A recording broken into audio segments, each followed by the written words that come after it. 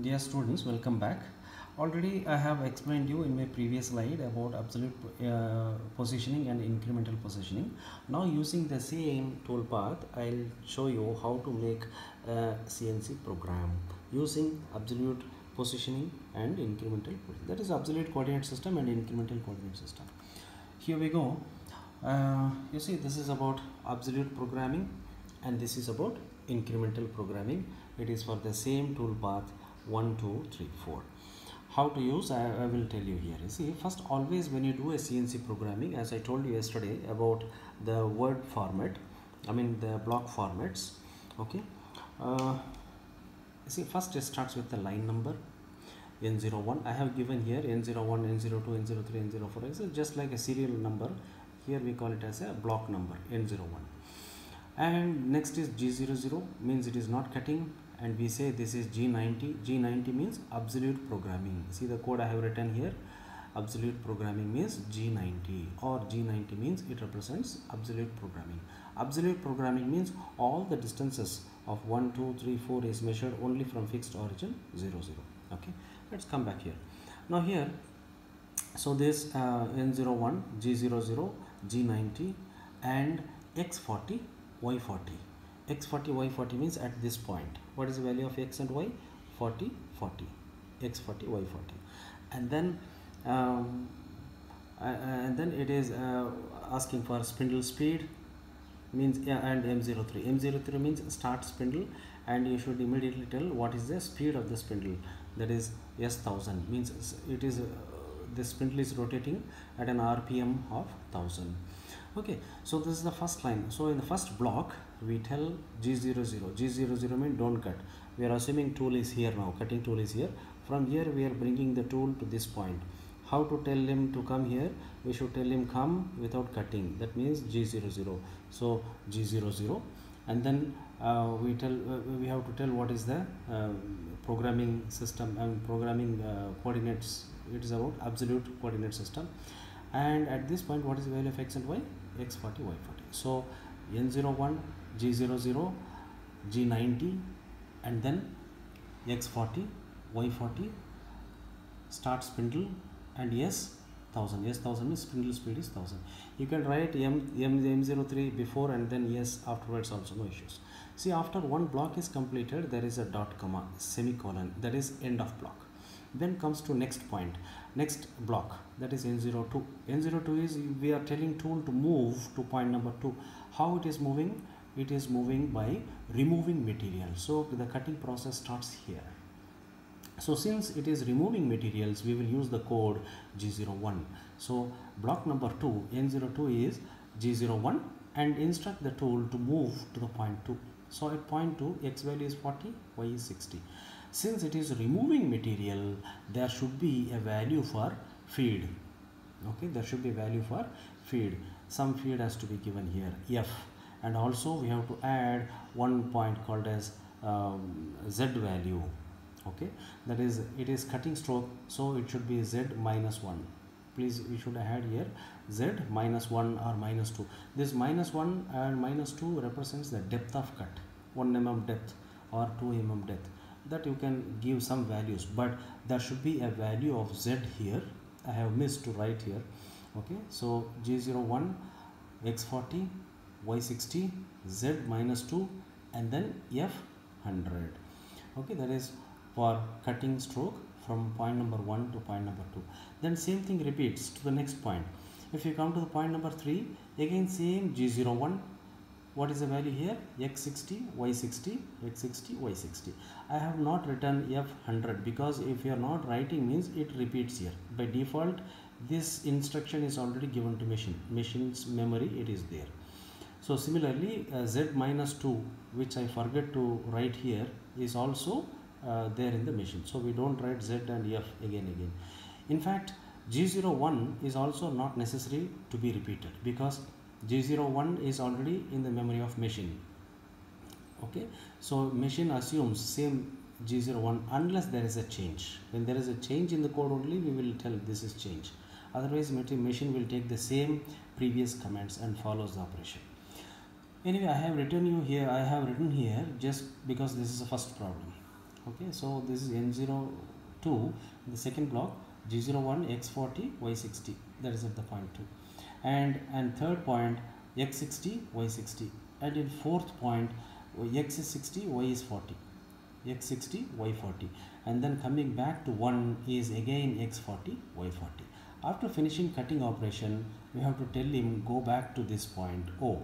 So again 1 to 0 is no cutting. Again this G01 will change to G00, and tell him go to X0, Y0 and M05. M05 means stop spindle, because the spindle was rotating here, and since it is not cutting, so we will tell stop the spindle. And finally end program. Okay, so here these two blocks, block number 6, block number 7, are called as last phase 3 of CNC program, because no cutting, end program phase, stopping spindle, stopping program. And first block is called as setup phase. Setup phase means it is, we are telling this is absolute program, spindle is starting rotating at this RPM. So this is setup phase, phase number 1, first phase. And this block number 2 till block number 5 is the cutting phase, material removal phase, 3 phases.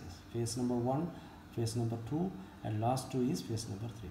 Phase number 1 is setup phase, phase number 2 is cutting phase. Cutting phase, we take the values from here, from the tool path, and finally end program phase, we say stop the spindle, stop the coolant. I didn't give you coolant options here, we will see one by one slowly later. First I want to give you information about how to take the coordinate values using absolute and incremental. Okay, I think you are clear now how to do absolute programming for this tool path.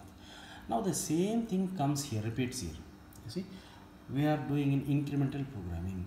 If you see here I have taken here G00, G90, means I am telling absolute programming, but here I have taken G00, G91. 91 means incremental programming. I have shown you here G91.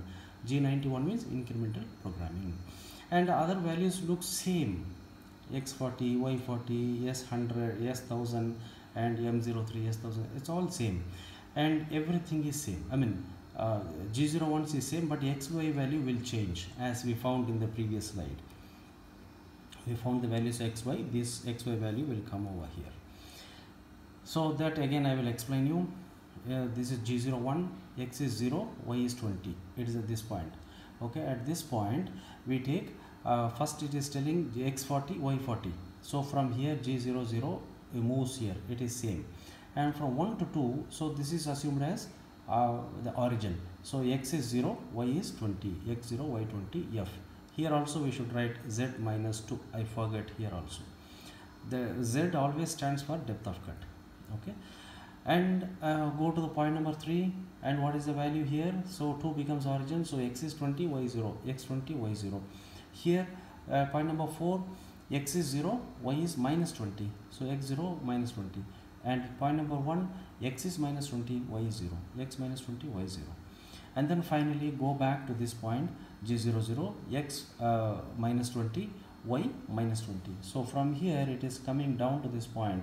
So this is taken as 0, 0 and come back. So in minus direction minus 20, this is also minus direction minus 20. Okay, and then M05. This is same M05, M30, same. So almost the setup end program phase is similar and initial setup phase is similar. Only the cutting phase, yesterday I told you, only the material removal phase will totally change from that to this, the values of XY. Okay, so this is what about writing program using absolute programming method and incremental programming method. As a first problem I have shown you just for an example both. Hereafter we will use only absolute programming method where our origin is fixed at one point and we measure the values of XY in all other points along the tool path and while doing the program. Okay, so hope you are clear with this absolute programming and incremental programming. If anyone asks what is the difference, you should tell in absolute programming the origin is fixed and the values of XY is taken referring to that fixed origin. In incremental programming the origin keeps moving, the values of XY is taken from the moving origin. Example, if you're taking the values of xy in point number 3, the point previous to point number 3 acts as origin, and from there the values of xy is measured. That is about incremental. Why these two types of programming methods is there means that depends upon the complexity of the product used. If the product used for programming is of complicated shape, where we feel difficult to measure the distances of xy from one fixed origin, then we adopt incremental positioning method, where we change the origin and take the measurement of xy. Okay, that depends on the complexity of the product, but you should know what is absolute programming and incremental programming. So with this I am stopping this lecture, and I'll come back to one more video immediately after this, where we see an example problem in giving a complete CNC programming for a product. Thank you all.